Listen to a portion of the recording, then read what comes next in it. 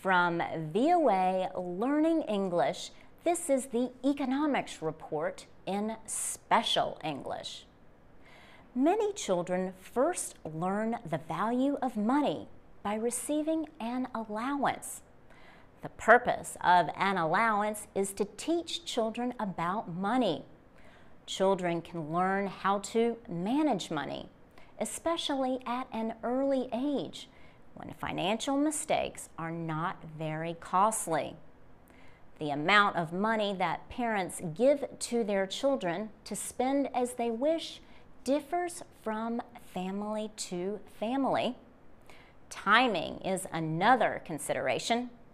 Some children get a weekly allowance, others get a monthly allowance. Parents should make clear what, if anything, the child is expected to pay for with the money.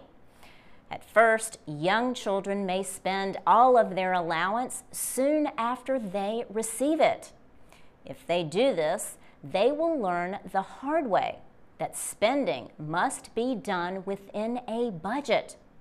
Parents are usually advised not to offer more money until the next allowance. The object is to show young people that a budget demands choices between spending and saving. Older children may be responsible enough to save money for larger costs like clothing or electronics. Many people who have written on the subject of allowances say it is not a good idea to pay your child for work around the home.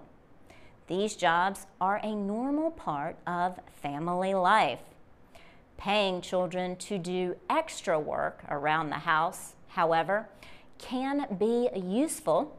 It can even provide an understanding of how a business works.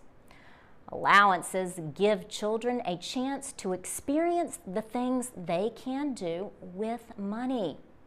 They can share it in the form of gifts or giving to a good cause. They can spend it by buying things that they want, or they can save and maybe even invest it. Saving helps children understand that costly goals require sacrifice. You have to cut costs and plan for the future.